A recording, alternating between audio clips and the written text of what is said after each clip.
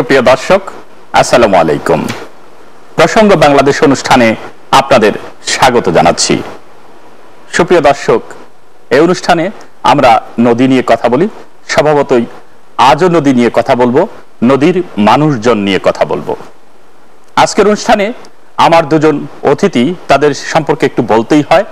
তারা দুজনই কর্মজীবন অত্যন্ত সফল। আমার সাথে আছেন পানি উন্নয়ন বোর্ডের সাবেক মহাপরিচালক জনাব শহীদুর রহমান। স্যার, কেমন আছেন? আছেন ওয়ারপোর সাবেক ডিজি মোহাম্মদ শরাফত হোসেন খান। কেমন আছেন আপনি? আলহামদুলিল্লাহ, ভালো আছি। শহীদুর রহমান স্যার, আপনি যখন মহাপরিচালক ছিলেন, মহাপরিচালক থাকা অবস্থায় আপনি একটি নিড বেসড সেটআপের গাঁথুনি তৈরি করেছিলেন এবং সেটা অনেক দূর অগ্রসর হয়েছিল। পানি উন্নয়ন বোর্ড বেশ কবছর যাবত জনবল সংকটে ভুগছে। আপনি একজন সফল ডিজি, একটি সুন্দরভাবে একটি প্রতিষ্ঠানকে দাঁড় করিয়েছিলেন। আপনি কি রকম পরামর্শ দিবেন এই প্রতিষ্ঠানটির এই জনবল সংকট কাটানোর জন্য? আসলে বিষয়টা আমি এককভাবে আমি করিনি, আমার টিম সবাই এটার সাথে কন্ট্রিবিউশন আছে। বিষয়টা হলো 1998 সালে যখন ওয়াটার বোর্ডকে আবার নতুনভাবে সাজানো হয়, তখন যে ম্যান পাওয়ার দেওয়া হয়েছিল 6000 কত, এখন হয়তো পুরো ফিগারটা আমার মনে হয় 6000 সামথিং, কিন্তু এটা আসলে অনেক কম ছিল প্রয়োজনের তুলনায়।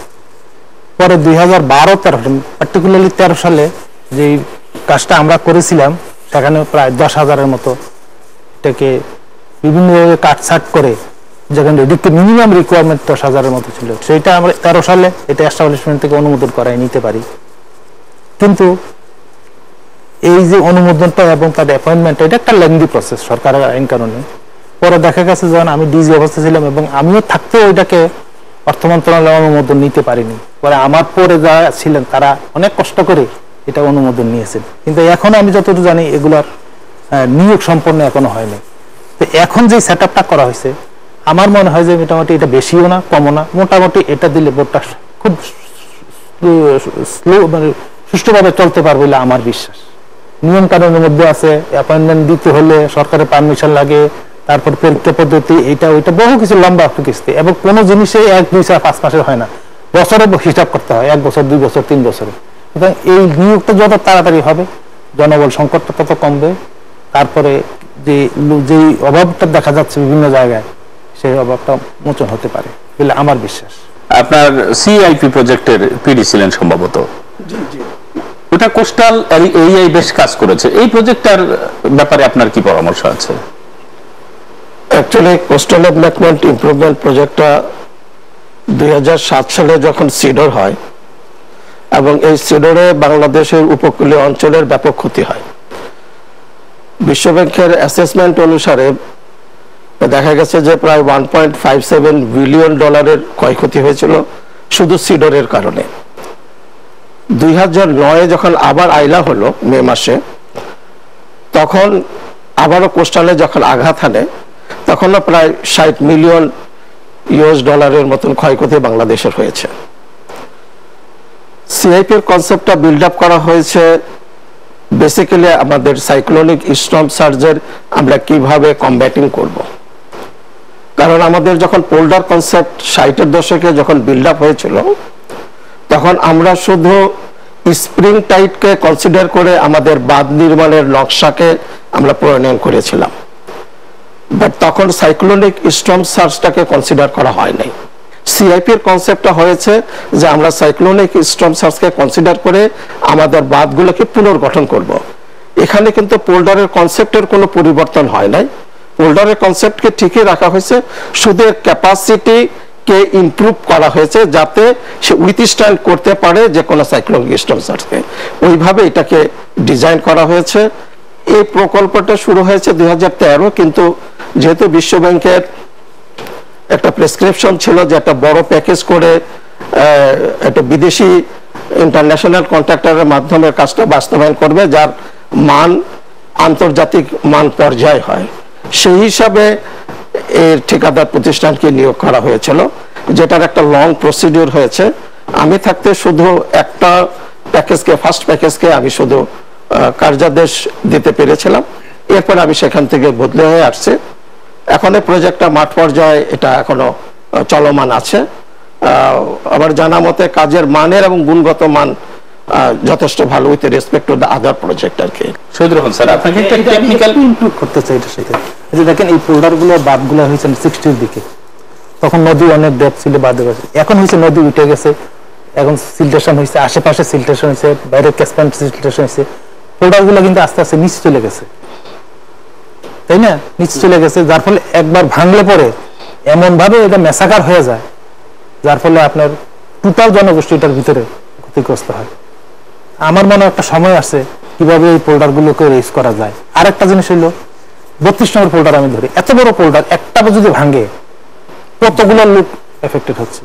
আমার মনে হয় যে বড় বাদ বাইরে দিয়ে হচ্ছে, ভালো সিএবি আন্ডার হচ্ছে, কিন্তু পোল্ডার গুলোকে আরো ছোট ছোট করে খন্ড করে যাতে যোগাযোগটাও উন্নত হবে।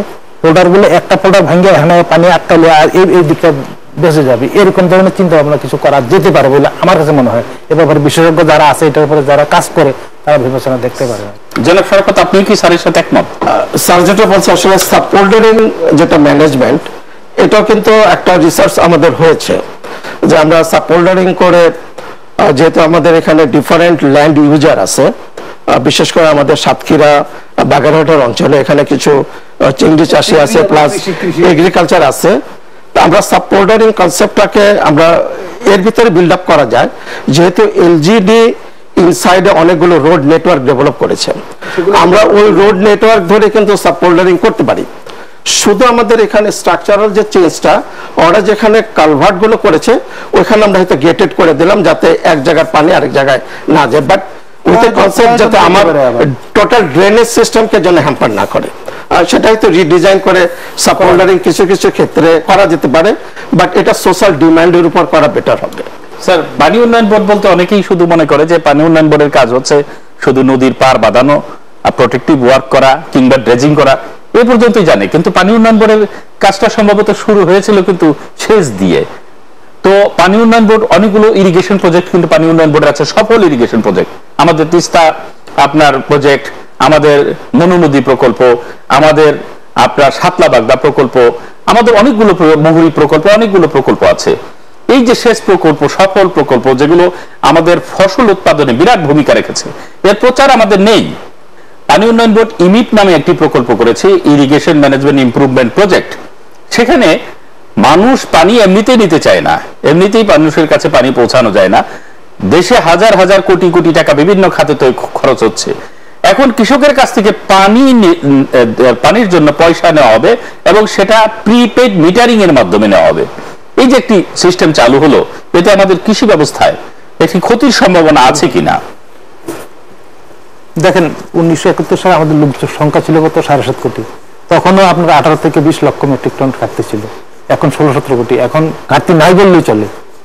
তাহলে এটা কি পানি উন্নয়ন বোর্ড কি আর কোনো অবদান নাই, নাকি সব এগ্রিকালচার বা অন্যরা পানি উন্নয়ন বোর্ডের অবদান তো এখানে আছে, পানি সম্পদ মন্ত্রণালয়ের অবদান তো এখানে আছে। কিন্তু এই যে বলছেন যে আমি প্রজেক্ট ডাইরেক্টর ছিলাম, প্রজেক্ট ডাইরেক্টর সুয়ান ইঞ্জিনিয়ার ছিলাম চাঁদপুরে, মেঘনা ধনবাদায় ইরিগেশন প্রজেক্টে, এই সার্ভিস চার্জ উঠানো নিয়ে আর কি। ঠিকই বলছেন, মানুষ তো এমনি করতে চায়। যখন নাকি সার্ভিস চার্জটা বাংলাদেশ ওয়াটার বোর্ডের প্রথম চালু হয়, তখন এই মাননীয় প্রধানমন্ত্রীর কাছে প্রস্তাব গেছিল, তখন এই এখনকার যিনি মাননীয় প্রধানমন্ত্রী, যে তিস্তা নিয়ে তখন এবং বিভিন্ন প্রজেক্ট নিয়ে কত রেটে কত কিছু করবে। কিন্তু উনি স্টেট বলছেন যে আমার জনগণ যা পারে তাই দিবে, জোর করে কারো বছরতে কোনো টাকা দিতে। তারা যদি আজকে ফসল না করে, তো আমাকে বিদেশ তাই না খাওয়াইতে হবে না, আমাকে তো খাওয়াইতে হবে, তখন কি আমার খরচ হবে না? তারপর থেকে কিন্তু এই সার্ভিস চার্জ রুলটা হয়েছে, কিন্তু এটা কর হিসাবে আসে নাই এবং এটা সার্ভিস চার্জ হিসাবে আসছে এবং এখানে মিনিমাম চার্জ। তারপরও এটা নিয়ে কোনো জোরাজোরি আমরা করিনি, এখনো করে না। এই কৃষি ফসল যদি উৎপাদন না হয়, আমাদের পণ্য যদি উৎপাদন না হয়, আমরা বড় সাহেবরা খাবো কি? না, তো সঙ্গত কারণে সেখানে যদি কিছু ভর্তুকিও দেওয়া যায় সেটা তো ভালো। সেখানে আমাদের প্রিপেড মিটারিং কেন হচ্ছে? এ প্রসঙ্গে বলতে চাইলে আমি তাহলে একটু পিছন দিক থেকে আসি আর কি। 1954-55 সালে যখন এদেশে ভয়াবহ বন্যা হয়, এর উপর ভিত্তি করে আমরা জানি যে কুরুক মিশন গঠন হয়েছে। কুরুক মিশনের প্রেসক্রিপশন অনুসারে তখন ইপি অবদার জন্ম হয়েছিল। তখন মেন টার্গেট ছিল হলো এদেশের সিরিয়াল ফুড বা এগ্রিকালচার ক্রপকে প্রোটেকশন দেওয়ার জন্য, যার জন্য, কারণ ওই সময় সিরিয়াল ফুড বলতে আমরা আমন এবং আবশকে বুঝাইতো। আউশ বেসিক্যালি একটা আর্লি ফ্লাড হলে এই ফসলটা কৃষকরা ঘরে তুলতে পারতো না, আবার আমনে যদি বেশি বন্যা হয় আমন ধানও তারা ঘরে তুলতে পারতো না, যার জন্য এই ফসল যদি ঘরে তুলতে না পারে দেশে মোটামুটি একটা দুর্ভিক্ষ হয়। 1860 সাল থেকে যদি আমরা হিসাব করি তো এই দেশে 39 বার দুর্ভিক্ষ দেখা দিয়েছে শুধু এই বন্যাজনিত তাহলে ফসলের ক্ষতির কারণে। তো তখন পানি উন্নয়ন বোর্ড বা তৎকালীন ইপি ওয়াবদার যে কনসেপ্টটা বিল্ড আপ করেছিল সেটা মূলত এফসিডি এবং এফসিডিআই, ফ্লাড কন্ট্রোল ড্রেনেজ এবং flood control drainage and irrigation. কারণ মূল উদ্দেশ্য হচ্ছে আমরা এই কৃষি জমিকে রক্ষা করব, ওর ভিতরে মানুষকে রক্ষা করব এবং ফসলকে রক্ষা করব। এই আলোকে আমাদের অনেকগুলো ইরিগেশন প্রজেক্ট হয়েছে, জেকে প্রজেক্ট, তারপরে মুহুরী সেচ প্রকল্প, মনু ব্যারেজ সেচ প্রকল্প, তারপরে কর্ণফুলী ইরিগেশন প্রজেক্ট, তারপরে বরিশালে বিআইপি তিস্তার প্রকল্প। এগুলো মূলত হলো সারফেস ইরিগেশন দিয়ে ফসল উৎপাদনের জন্য। পরবর্তী পর্যায়ে যখন দেখা গেছে যে ফার্মাররা অনেকটাই আমন ক্রপের চেয়ে বড় ক্রপের বেনিফিট বেশি পাওয়াতে, হাইব্রিড হওয়াতে এরা ক্রমান্বয়ে কিন্তু বড় ক্রপে চলে গেছে।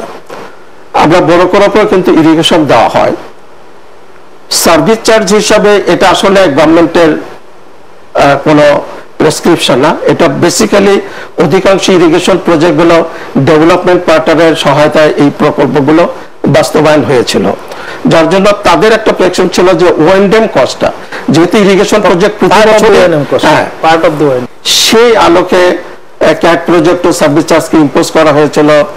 ইভেন এই আদতে কিন্তু এডিবি ইবি প্রজেক্টে এই সিস্টেমটা ডেভেলপ, এই সিস্টেমটাকে ইন্ট্রোডিউস করেছে। তো শহীদুর রহমান স্যার যেটা বলছেন আমিও তার সাথে একমত যে প্রিপেড মিটারিং সিস্টেমটা এই দেশের জন্য আসলে অ্যাপ্লিকেবল না। আমি মনে করি পুরা ওয়েন্ডেম কস্ট আমি প্রিপেড এর মাধ্যমে এটাকে কালেক্ট করব, এটা আমার মনে হয় না যে খুব একটা ইফেক্টিভ হবে। বাংলাদেশে এখন মানুষের পেট চালানোর জন্য অনেক রকমের উপায় আছে, অনেক কিছু আছে, অনেক কিছু করতে পারে। আমি যদি না করি এই মিটা কোথায় টাইপ করে থাকবে, আমার যদি ধান না হয়, অন্যান্য ফসল না হয়, তাই এই জাতি কোথার থেকে খাবে? এই জাতিকে বিদেশ থেকে আইনে খাওয়াইতে হবে। সুতরাং এটা এইভাবে একবার মিটারিং করে বা ওয়াসার ফানের মতো এরকম মিটারিং করে দেওয়াটা, এটা মনে হয় যে আবার রিথিঙ্কিং করার সময় এসে। স্যার কি মনে করেন? এই প্রসঙ্গে আমি একটা জিনিস বলবো, মুহুরীতে যেহেতু এটা কোস্টাল জোনে পড়ছে যার জন্য তারা একটু বিব্রত, কিন্তু এটা আপনি যদি উত্তরাঞ্চলে করেন তাহলে তারা কেউ মিটারিং এ পানি নেবে না, তারা তখন গ্রাউন্ড ওয়াটার এক্সট্রাকশন করবে এবং তার ফলে হবে কি গ্রাউন্ড ওয়াটার উপরে প্রচন্ড রকমের একটা চাপ সৃষ্টি হবে। কারণ গভর্নমেন্টের এখন একটা ভিশন হচ্ছে যে আমি গ্রাউন্ড ওয়াটার এক্সট্রাকশন কমায় সারফেস ওয়াটার দিয়ে ইরিগেশন করব। তো যদি সে দেখে যে আমি গ্রাউন্ড ওয়াটার এক্সট্রাকশন করে যে ওর থেকে কম পয়সায় আমি ইরিগেশন করতে পারবো, তাহলে সে কেন মিটার লাগাবে? সে মিটার লাগাবে না, সে তখন গ্রাউন্ড ওয়াটার এক্সট্রাকশন করবে। অতএব এই সিস্টেমটা সব জায়গায় এটা অ্যাপ্লিকেবল হবে না এবং এটা করা উচিত বলে আমি মনে করি না। সারা দেশে ছোট ছোট নদী খাল এগুলো খনন করা হচ্ছে, খুব সুন্দর, এটা খুব ভালো সিদ্ধান্ত যে আমাদের নদীগুলো, আমাদের খালগুলো, আমাদের ছোট নদীগুলো আবার প্রাণ ফিরে পাবে, খুব সুন্দর সিদ্ধান্ত। কিন্তু একটি বিষয়, আমি তো ইঞ্জিনিয়ার না, আপনারা দুজনই ইঞ্জিনিয়ার, একটি বিষয় আমি দেখতেছি প্রত্যেকটা জায়গায় সিঙ্গেল সেকশনে কেটে দেওয়া হচ্ছে। অর্থাৎ আমার খালটি হয়তো 180 মিটার প্রশস্ত, আমাদের খরচা অনুযায়ী, কাগজপত্র অনুযায়ী, নদীর জায়গা অনুযায়ী 180 মিটার, আমাদের কেটে দেওয়া হচ্ছে 30 মিটার। আমি 30 মিটার কেটে এই 30 মিটারের পাশেই আমাদের মাটি ফেলা হচ্ছে। যখন এই মাটিটা 30 মিটারের পাশেই ফেলা হচ্ছে, আমার বাদ বাকি এই যে আপনার 150 মিটার জায়গা এটা দখল হয়ে যাচ্ছে। এই যে দখল হয়ে যাচ্ছে, তাহলে এই যে আমরা অনেকগুলো খাল, অনেকগুলো ছোট নদী একসাথে কাটতে গেলাম, কিন্তু আমাদের জায়গাগুলো কিন্তু বেদখল হয়ে যাচ্ছে। এ ব্যাপারে একজন পানি উন্নয়ন বোর্ডে আপনি দীর্ঘদিন চাকরি করেছেন, আপনি দীর্ঘদিন বিভিন্ন জায়গায় ছুটে বেরিয়েছেন, আপনার একটা পরামর্শ তো দরকার। না, আপনি যে কথাটা বলেছেন, আমি প্রথমেই বলি, নদী হোক বা খাল হোক, তার জায়গা তাকে ছেড়ে দিতেই হবে। For future of the country, for future of the people, তার জায়গাকে ছেড়ে দিতে হবে। আপনি আজকে জোর করে দখল করবেন, এক সময় দেখা যাবে এমন ভাবে, যেমন নদী কি একদিক দিয়ে ভাঙে, একদিক দিয়ে গড়ে, কিন্তু আপনার দেখা যাবে একদিক দিয়ে আপনি ভরে টেরে দখল করলেন, এক সময় এমন একটা সময় আসবে যে ইরোশন হয়ে আপনার অরিজিনাল জায়গা সহ চলে গেছে। এখন যে আপনার এই জিনিসগুলো যে উঠেছে, এবং সবচেয়ে বড় কথা হলো এখন যে উচ্ছেদ করছে, সেগুলোকে এখন মেনটেন করে রাখাটা এবং খুবই প্রয়োজন, এবং তার জায়গা বাদে যাওয়ার নদীকে, খালের জায়গা খালকে ছেড়ে দিতে হবে। এবং এটা ছেড়ে দিলেই পরে এটা স্টেবল হবে, এটা জায়গায় থাকবে, তখন এই ব্যাপারে আপনার বক্তব্য? এখানে মানে খাল নদী খননের যে বিষয়টা, আসলে আমাদের খাল নদী কি কাজে ব্যবহৃত হয়, রিভারের তো নেভিগেশনাল ইস্যু একটা আছে। খালগুলো মূলত ড্রেনেজ পারপাজে আসলে ব্যবহার হয়ে থাকে। এখন এই ড্রেনেজের যে মাত্রাটা, এটা নির্ভর করে এই দেশের বৃষ্টিপাত, বন্যা, তার ইন্টেন্সিটির উপরে। যখন বড় বন্যা হয় তখন খালগুলো অনেক প্রশস্ত লাগে তার পানিকে নিষ্কাশনের জন্য। এখানে যেটা নকশা প্রণয়নের তারা তাদের ডিজাইন ভ্যালুটা আসলে কত ধরেছে, তার রিটার্ন পিরিয়ডটা কত ধরেছে, এই বিষয়টা কিন্তু একটা গুরুত্বপূর্ণ। যে আমার খাল যেটা অরিজিনাল যেটা ছিল, সেই খাল আমার বেশি বৃষ্টিপাত বা 88-র মতন যদি বন্যা হয়, 98-এর মতন যদি বন্যা হয়, এই বন্যার পানি পুরোপুরি নিষ্কাশিত হবে কিনা, সেই বিষয়গুলো কিন্তু মাথায় রেখে এটা নকশা প্রণয়ন করা উচিত বলে আমি মনে করি আর কি। তবে এখানে আমি আরেকটা দিক কিন্তু একটা বলবো, সেটা হচ্ছে যে আজ খালে পানি নাই বা অনেক ওয়েটল্যান্ডেও পানি নাই, এর পিছনেও কিন্তু আরো কিছু কারণ আছে, যেটা আমি একটু আগে বলেছিলাম। যে যেহেতু যখন কৃষক আউশের থেকে বোরো ক্রপের দিকে ঝুঁকছে, তখন বোরো ক্রপ যেহেতু এটা ড্রাই সিজনে হয়, আর ড্রাই সিজনে আমাদের পানির স্বল্পতার কারণে কৃষক গ্রাউন্ড ওয়াটার ইউজ করে, এবং গ্রাউন্ড ওয়াটার এক্সট্রাকশন এদেশে এতটা বেড়ে গেছে যার জন্য অনেক পুকুর এবং খালের পানি, যেহেতু আমাদের দেশের মাটি Sandy type soil, ground water table যখন নিচে নামবে খালের পানি শুকিয়ে আসলে নিচে চলে যাবে। ডিজাইন যেটা করবে সেটা যেন ক্লাইমেট চেঞ্জকে কনসিডার করে বা বড় একটা বন্যার পানি যাতে নিষ্কাশন হয় সেই হিসাবে যেন নকশাটা প্রণয়ন করে। তাহলে আপনি যেটা বলবেন যে তাহলে 30 মিটার লাগবে না, খালের যেটা প্রশস্ত সেই প্রশস্ত অনুসারে এটা খনন করতে হবে। এই সারফেস ওয়াটার এবং এই যে খাল নিয়ে আরেকটু কথা বলবো, তার আগে একটু ছোট্ট বিরতি নিয়ে যেতে চাই। সুপ্রিয় দর্শক, একটি ছোট্ট বিরতিতে যাচ্ছি, আশা করি আমার সাথেই থাকবেন।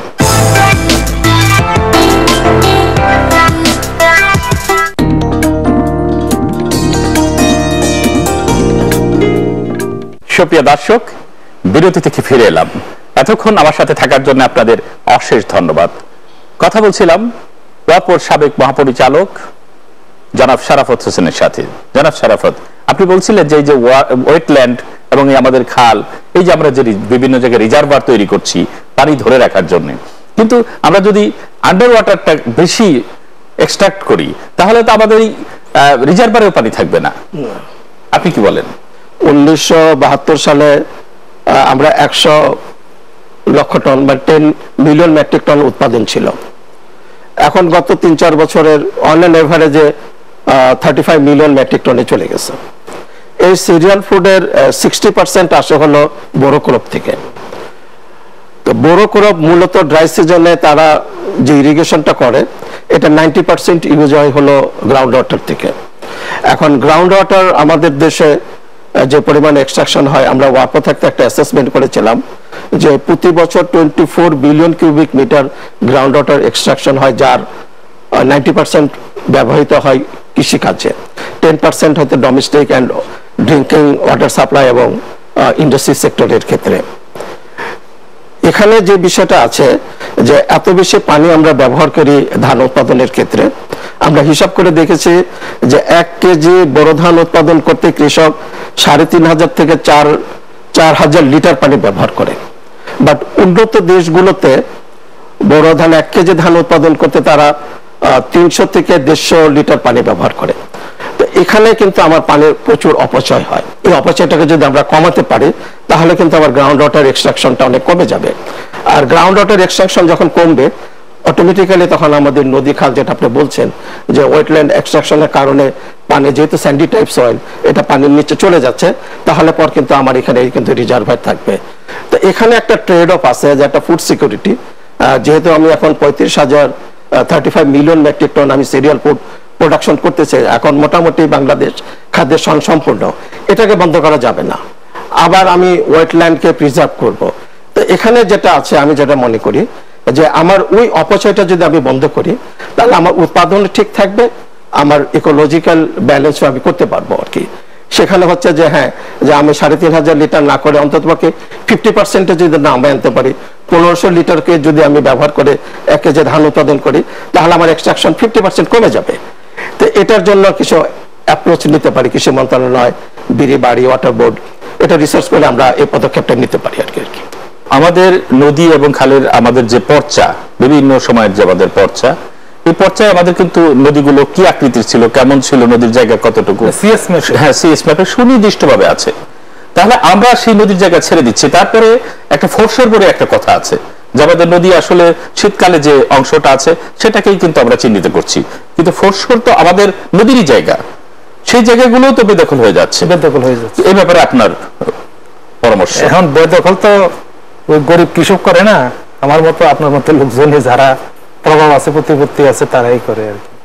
তো এটা তো গভর্নমেন্ট স্ট্যান্ড অ্যাকশন নিচ্ছে, কিন্তু কথা হইলো রাখতে পারতেছে না। কিন্তু এবার আমি যেটা দেখছি মনে হয় এটা পারবে আর কি, করা উচিত। তবে সর্বক্ষেত্রে মনে করে 1956 যে এই খালটা এতটুক ছিল, এই নদী এতটুক ছিল, এখন হয়তো প্রয়োজনীয়তা অনুসারে কিছু কম হতে পারে, সেখানে হয়তো নেগোশিয়েট করতে পারে কিছু, কিন্তু তাই বলে একেবারে যদ্দূর দখল করছেন অদ্দূর ছেড়ে দিতে হবে তাদেরকে, এটা আমি মনে করি না। একটা জিনিস বলেন তো, যে আমাদের এই যে নদী আমরা যদি সব ভরাট করে দিই, এইভাবে ভরাট করে দিই, এবং 88 সালের মতো যদি বিরাট একটি বন্যা হয়, তাহলে যে পানির প্রবাহ এটা শুধু নদী দিয়ে তো যেতে পারবে না, ড্রেনেজ হবে না, তখন আমাদের অবস্থাটা কি হবে? না, একসময় যখন নাকি আপনার এটা তো ডেল্টা যেভাবে হয়েছে, সে সেডিমেন্ট আসছে এবং এভাবে গেছে, যে নদী হয়েছে খালে বিলে, যে আমাদের ডাউনে গিয়ে এগুলো সেডিমেন্ট জমছে, তারপরে এখন থেকে এই ডেল্টার সৃষ্টি হয়েছে। সবটা সমান হইলে কি হবে, কোন দিক দিয়ে যাবে এটা নিজেই ঠিক করবে, পানি তার গতি নিজে বের করবে। তখন হয়তো আপনার বাড়ি ঘর বুঝে যাবে, অত পাকা বাড়ি বুঝে যাবে, অথবা পাকা বাড়ি ছাটিয়ে যে আপনার পাকা বাড়ি কাজ করে দেবে। আবার কোথাও দেখা যাবে যে পাহাড় করে দিচ্ছে, কোথাও নালা করে দিচ্ছে, মেসাকার করে দেবে না। অর্থাৎ আমরা যে সমস্ত নিচু জায়গা ভরাট করে শহর করছি, সেখান থেকে নদী আবার তার প্রবাহ তৈরি করে দেবে। জনগণের স্বার্থে, আমার দেশের মানুষের স্বার্থে নদীর জমি জোর করে দখল করে দিয়ে রাখতে পারবে না, জমি নদী নিয়ে নিবে, দেখবেন একসময় না একসময়, আমরা দেখবো না, একসময় না একসময় নদী এটা নিয়ে নিবে। আবার 2007 পরে 2018 এখন 19 সাল, মোটামুটি 11-12 বছরে দেশে বড় ধরনের কোনো বন্যা হয় নাই। 16তে কিছু কিছু বিক্ষিপ্ত জায়গায় হয়তো প্লাবিত হয়েছে। ফলে হয়েছে কি, সেডিমেন্ট আসার কারণে খালগুলো কিছু কিছু জায়গায় ভরাট হয়েছে। আর যেহেতু এখন খাল নদী দিয়ে বন্যার যে পানিটা, যেটা আপনি বলছেন 88 বা 98 মতো বন্যার যদি আসলে তখন আসবে, এটা এখন ভিজিবল না থাকে তো অনেকে মনে করছে যে খালটা ছোট হলে অসুবিধা কি, এখন তো পানি নাই, এত নাই। কিন্তু আপনি নিজেই একটু আগে বলেছেন যে আবার যদি আমাদের ওই 100 ইয়ার্স রিটার্ন পিরিয়ডের বন্যা যদি একটা আসে, তাহলে হিউজ একটা ওয়াটার লগিং হবে, এবং তখন যে ড্যামেজটা হবে এটা রিকভারি করা কিন্তু খুব ডিফিকাল্ট হয়ে যাবে। কারণ তখন অনেক স্থাপনাগুলো পানির নিচে চলে যাবে, এবং বিশেষ করে ইন্ডাস্ট্রি, মানুষের ঘর বাড়ি, ক্ষুদ্র ক্ষুদ্র কুটির শিল্প যেখানে আছে, এগুলো পানির নিচে গেলে তখন একটা ব্যাপক ক্ষয়ক্ষতি হবে। অথবা আমাকে ড্রেনেজ সিস্টেম সবসময়ের জন্য ওই বড় বন্যাকে মাথায় রেখে এই দেশের ড্রেনেজ সিস্টেমটাকে সবসময় আমাকে প্ল্যানে রাখতে হবে। আমি যদি এটার থেকে সরে আসি, তাহলে পর ওই আমার ভবিষ্যতের ক্ষতির সম্ভাবনা কিন্তু থেকে যাবে। ইন্ডিয়া নিয়ে একটু কথা বলি। অনুন্নয়ন রাজস্ব বাজেট, পানি উন্নয়ন বোর্ড এই অনুন্নয়ন রাজস্ব বাজেটে অনেক কাজই করে, কিন্তু আমি অনেক বছর যাবত আপনাদের প্রতিষ্ঠানের সাথে কম বেশি সাংবাদিকতা নিয়ে জড়িত, সব বছরই শুনি যে বাজেটটি অপ্রতুল। তো সেই কারণে অনুন্নয়ন রাজস্ব বাজেটকে আরো বাড়ানো যায় কিনা, পরিধি আরো বাড়ানো যায় কিনা? অবশ্যই আপনি দেখেন রোশন হাইওয়েজ প্রায় 3000-3500 কোটি টাকা পায়, এলজিডি প্রায় এরকম 3000-3,500 কোটি, আর ওয়াটার ডেভেলপমেন্ট বোর্ড পায় বোধ 300 থেকে 350 কোটি টাকা। এটা আসলে বাজেটের সময় সরকার রেভিনিউ বাজেট যখন দেয় না, এখানে এই টাকা প্রভিশনটা করে, এটা ওয়াটার বোর্ডের ইচ্ছাই বাজেটটা এতটুকু হয় না। আমাদের ডিমান্ড থাকে অনেক বেশি, কিন্তু দেওয়ার সময় দেখা যায় যে আমাদের মতো রোডসের মতো আপনি গাড়ি চাকাদের দিক দিয়ে ভেঙে গেলে আপনার অনেক চিলাচিলি আরম্ভ হয়ে যাবে। আমার একখান দিয়ে একটা খাল ভেঙে গেলে কিছু ওইরকম রিপারকেশন হয় না ন্যাশনালি, যার ফলে আমার দিকে নজরটা কম, ওদের দিকে নজরটা বেশি, এবং ওদেরকে অনেক বেশি দেওয়া হয়। তারপরে আপনার দেখেন এই ওয়াটার বোর্ডের আরো কতগুলো water ministry, water sector, water board, 3টা স্তম্ভের উপরে কিন্তু ওয়াটার বোর্ডটা, একটা হলো ওয়াটার বোর্ড, আর একটা হলো পানি সম্পদ মন্ত্রণালয়, আর একটা হলো পরিচালনা পর্ষদ। 3টা যদি এক লাইনে কাজ না করে তাহলে একটা পা ভঙ্গ হয়ে যাবে। এখানে পরিষ্কার পানি উন্নয়ন বোর্ডের আইনে বলা আছে যে তা ওয়াটার বোর্ডের বা ওয়াটার সেক্টরের এই বাজেটটা পরিচালনা পর্ষদ অনুমোদন করবে। এই যে এনবিআর বাজেট এইটাকে ওয়াটার বোর্ড অনুমোদন করে বা পরিচালনা পর্ষদ অনুমোদন করে, এটা যায় ওয়াটার মিনিস্ট্রি হয়ে আবার ফাইন্যান্সে। কেন? এখানে আইনে যেখানে বলা আছে এই পরিচালনা পর্ষদ এটা অনুমোদন দিবে, কেন পরিচালনা পর্ষদকে দিয়ে আমরা অনুমোদন করে নিতে পারি না অথবা করে না? এবং পরিচালনা পর্ষদ ঠিক মতো ফাংশন করে কিনা এটাও আমার কাছে এখন। স্যার এই কথা যেহেতু বললেনই, আমি একটি স্মৃতিকাতর হয়ে পিছনের দিকে যাই। সেটা হচ্ছে আপনারা যখন ছিলেন তখন ওয়াটার বোর্ডের এই পানি উন্নয়ন বোর্ডের ম্যানুয়াল বলতে একটি কথা প্রায় উচ্চারিত হতো যে ম্যানুয়াল অনুযায়ী ডিজির ক্ষমতা এতটুকু, এডিজির ক্ষমতা এতটুকু, বিশাল একটা ক্ষমতা নিয়ে আপনারা থাকতেন এবং আপনারাই কিন্তু সবকিছু করতেন, যে একজন এক্সিকিউটিভ ইঞ্জিনিয়ারের বদলও মন্ত্রণালয় থেকে হয়ে যায়। মানে এত ছোটখাটো এসওর বদলের সুপারিশ মন্ত্রণালয় থেকে আসে। এগুলো পানি উন্নয়ন বোর্ডের যে ডিজি এডিজি এরা বরদাস্ত করে কেন? শোনো আমি বলি, পানি উন্নয়ন বোর্ডের আইনে পরিষ্কার বলা আছে পানি উন্নয়ন বোর্ডের কাজটা কি, ডিজির কাজটা কি, মন্ত্রণালয় পরিচালনা পর্ষদের কাজটা কি। আমাকে দুঃখজনক বলতে হয় ওয়াটার বোর্ডের অধিকাংশ অফিসার এই জিনিসগুলা ভালোভাবে জানতে চায় না বা এগুলা খেয়াল করে না বা এগুলা নলেজে নেয় না, যার ফলে হয় কি মন্ত্রণালয় যেভাবে বলে এভাবে করে। আপনি এখানে দেখেন পরিচালনা পর্ষদের মধ্যে 4 জন সেক্রেটারি আছে, 4টা মিনিস্ট্রি সেক্রেটারি আছে, ফাইন্যান্স সেক্রেটারি আছে, পানি সম্পদ মন্ত্রণালয়ের সেক্রেটারি আছে, এটা আছে বোধহয় বন পরিবেশ, প্লাস আছে এলজিটি। তাহলে বিরাট কিছু না। এখানে যাতে মন্ত্রণালয় বা অন্য কারো এরকম কোন রকমের প্রয়োজন না হয়, তারা এই পরিচালনা পর্ষদ এই জিনিসগুলো করতে পারে। অথচ পরিচালনা পর্ষদের মিটিংটা ঠিক মতো হয় কিনা আমার কাছে সন্দেহ আছে। এবং আরেকটা দুঃখজনক কথা হলো এই 4 জন সচিব হইলে মেম্বার, কিন্তু আমি আমার সময় আমি খালি একবার পাইছিলাম আবু শহীদ খান সাহেবের মিটিং এ, আর নাহলে কোনো সচিবকে আমি, আমাদের ওয়াটার মিনিস্ট্রি সচিব সবসময় আসে কারণ আমার মিনিস্টার আছে এখানে, উনি তো আসতে হবে, আর কোনো সচিবকে আমি এখানে পাই না। তারপরে কি একজন জয়েন্ট সেক্রেটারি পাঠাই দেয়। অথচ একটা বাজেট বা কোনো একটা নীতি, কোনো একটা পরিকল্পনা তাদের অনুমোদন করানোর কথা আজ পর্যন্ত আমি শুনি না যে কোনো পরিকল্পনা, কোনো বাজেট তার পরিচালনা পর্ষদে উপস্থাপন করা হয়েছে। আজকাল ম্যানুয়াল কি মানা হচ্ছে কি? আরো কথা আমি একটু সাপ্লিমেন্ট করি, এই যে আইন, প্রত্যেকটা আইন কিন্তু তাকে ডিটেইল করার জন্য তার জন্য তাকে আপনার রুলস এন্ড রেগুলেশন, আইনটা তো বহু আগে 2098 সালে হয়েছে, আজ পর্যন্ত এটা রুল করতে পারছে? আজ পর্যন্ত এটার কয়টা রেগুলেশন হয়েছে? কেন হয় না? এটা কি আমাদের লেগি? অবশ্যই আমাদের লেগি, আমরা এটা ইনিশিয়েটিভ নিয়ে করতে পারতেছি না। আপনার এডিজিরা কি ফার্স্টটা এডিজি একদম সব ক্ষমতা ডিজির হাতে, কিন্তু বলা আছে তার ক্ষমতা সে ডেলিগেট করে দিতে পারবে, কিন্তু আজ পর্যন্ত কেন আপনারা বিধি করে এই ডিজি মহোদয়রা এডিজি মহোদয়দের ক্ষমতা ভাগ করে দিচ্ছেন না? দিচ্ছে না, ডেলিগেশন করে দিলে হয়, বিধি করে দিলে হয়। আমি যেটা বলতে চাচ্ছি সেটা হলো যে আপনি যেটা যথার্থ বলেছেন যে একজন ডিজি এডিজি তার ক্ষমতা অনুযায়ী এক্সারসাইজ করতে পারে না, কিন্তু আপনি যদি দেখেন আমার জানা মতে গত 6-7 বছর 8 বছর যতগুলো মহাপরিচালক আছে সবাই চলতি দায়িত্ব, এটা হচ্ছে চলতি দায়িত্ব, এডিজিরাও চলতি দায়িত্ব, ওনারা তো ফুল ফ্লেজারের অফিসারই না। তো উনি দুষ্টুমি করে বলে যে পানি উন্নয়ন বোর্ড চলছে চিফ ইঞ্জিনিয়ার দিয়ে। হ্যাঁ, তো এখন যিনি চলতি দায়িত্বে থাকেন এবং ভারপ্রাপ্ত কর্মকর্তা যে কোনো সময় উনি ভারমুক্ত হবেন, তো উনি কি করে পাওয়ার এক্সারসাইজ করবেন? ওনার তো সেই মেন্টাল স্ট্রেংথই তো ডেভেলপ করে না। অর্থাৎ পানি উন্নয়ন বোর্ডের মহাপরিচালক এবং অতিরিক্ত মহাপরিচালক এটা তো এস্টাবলিশমেন্ট থেকে তাদের নিয়োগ প্রদান কথা, যেহেতু এটা রুলস অফ বিজনেস অনুসারে এটা ওখান থেকে হওয়ার কথা, কখনোই সেখান থেকে তাদের কনফার্মেশন হয় না। এই চলতি দায়িত্ব পদের থেকে আসলে তারা যে পাওয়ার এক্সারসাইজ করার কথা এইটা তাদের মনোবলে আসে না বলে তারা এটা পারে না। এটা একটা বিরাট ফ্যাক্টর হয়ে কাজ করতেছে। ওনারা যদি ওইখান থেকে পদায়ন হতেন তাহলে পর উনি হয়তো কিছুটা হলে পাওয়ার এক্সারসাইজ করতে পারতেন, কিন্তু সেটা পারতেছেন না ডিউ টু দিস রিজন। এই জিনিসটাকে আমার মনে হয় একটু দেখা উচিত। আর ম্যানুয়াল অনুসারে রুলস অফ বিজনেস অনুসারে যে ক্ষমতা তাকে দেওয়া আছে সেটা অনেক ক্ষেত্রে পারে না, তার আরো কিছু কারণ আছে। হয়তো অনেকে দেখে যে 3 মাসের জন্য 1 মাসের জন্য অনেকে ডিজি হয়েছেন, 1 মাসের জন্য অতিরিক্ত মহাপরিচালক হয়েছেন, 35 বছর চাকরি করছে, 1 মাস উনি কোন রকম মহাপরিচালক হিসাবে অবসরপ্রাপ্ত হলে হয়তো উনি ওনার প্রাপ্তি মনে করেন। এই জিনিসগুলোকে আর একটু ভাবে দেখতে হবে, নাহলে পরে কিন্তু আপনি এই এক্সারসাইজ কখনো আনতে পারবেন না। আর কি ওয়াটার বোর্ডের অফিসারদের ইন সার্ভিস ট্রেনিংটা খুব কম হচ্ছে, খুব কম হচ্ছে।